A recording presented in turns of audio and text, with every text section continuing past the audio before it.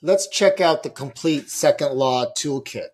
So we start off with determining accelerated system of one object or many objects, determining a coordinate system, drawing a force diagram with motion maps, and if necessary, drawing a force diagram with components, and again, if necessary, rotating. Then we explicitly write out the Newton's two second laws, the one in the linear and the one rotationally. Then we write in the filled-in versions of both.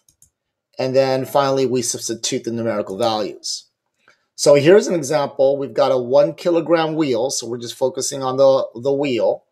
It's got a 0.25 meter radius. It's at rest on a fixed axis. A force of 0.45 newtons is applied tangent to the rim for 5 seconds. We want to find the angular acceleration of the wheel. So step one is determine what we're accelerating, and it's going to be the wheel. We'll call up and to the right positive and counterclockwise positive.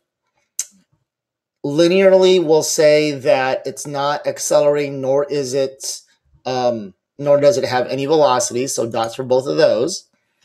Rotationally, we'll say that it starts off with no rotational velocity. Then it picks up rotational velocity. The rotational acceleration will be constant, and we'll call this counterclockwise for both. The force diagram will include a force due to gravity through the center of our solid object, then an applied force somewhere along the wheel, on the outer edge of the wheel, then a normal force, or we could call this the vertical force from the axis, and then another normal force or a horizontal force from the axis.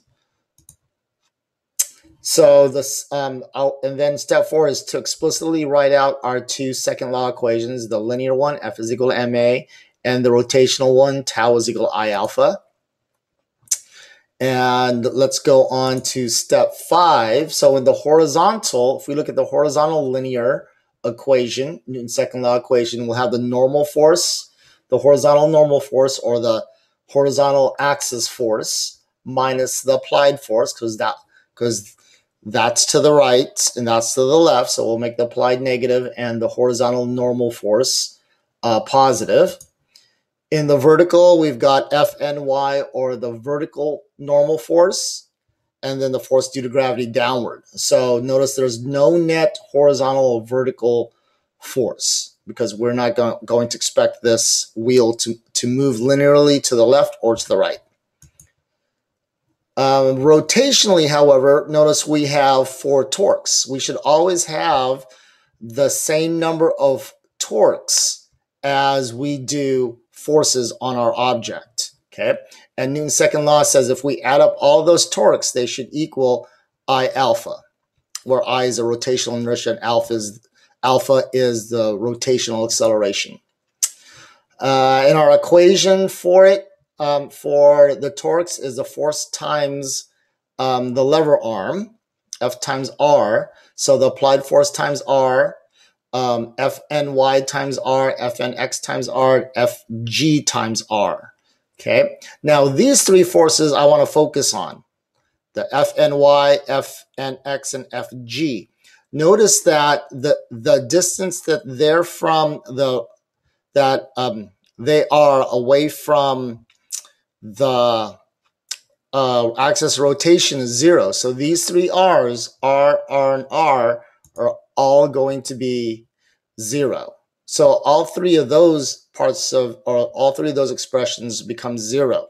The only non-zero torque is this one here, the applied force times the radius, the actual radius R. Okay. And so what happens there is that means I just get this part of it equaling I alpha, but the rotational inertia I of a wheel is mr squared. I multiply that times alpha. I can do some algebraic things here where I cancel out an r from the left and an r from the right. And then I solve this for alpha by dividing both sides by mr. And then do the math, and I find that the angular acceleration is 1.8 radians per second squared.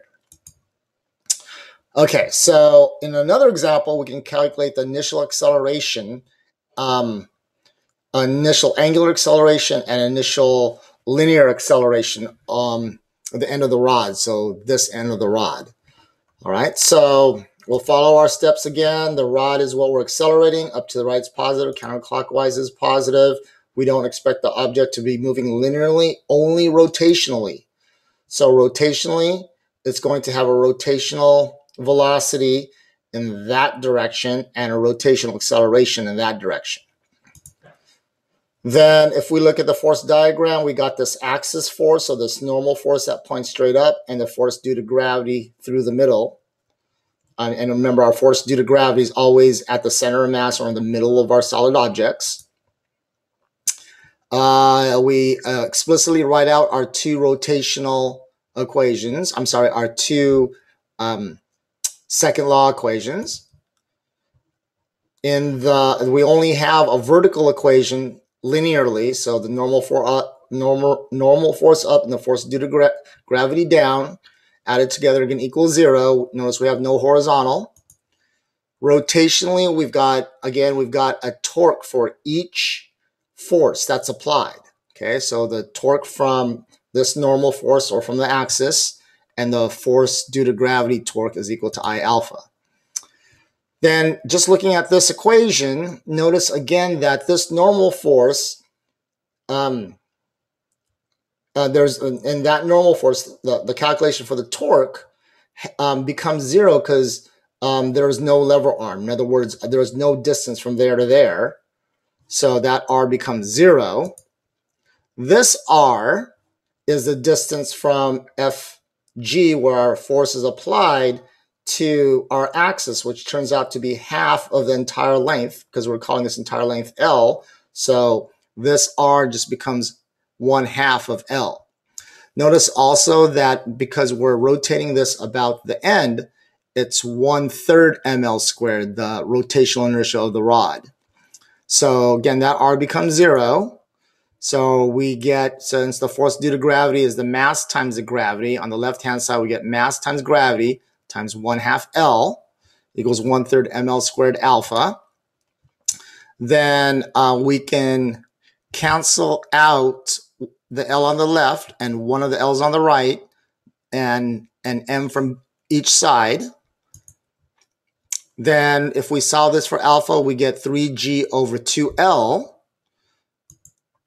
Then we have to remember we can use the bridge equation. So just to go back, this is the angular acceleration for the entire rod. Everywhere along the rod, the angular acceleration is 3G over 2L.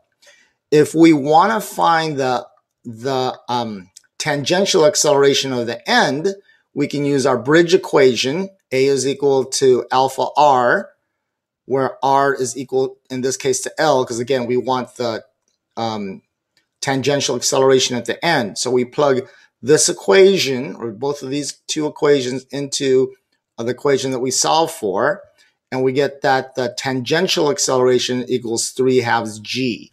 So that's the acceleration of just this end, okay? Whereas this alpha was alpha anywhere along that rod. And we'll do this problem in class.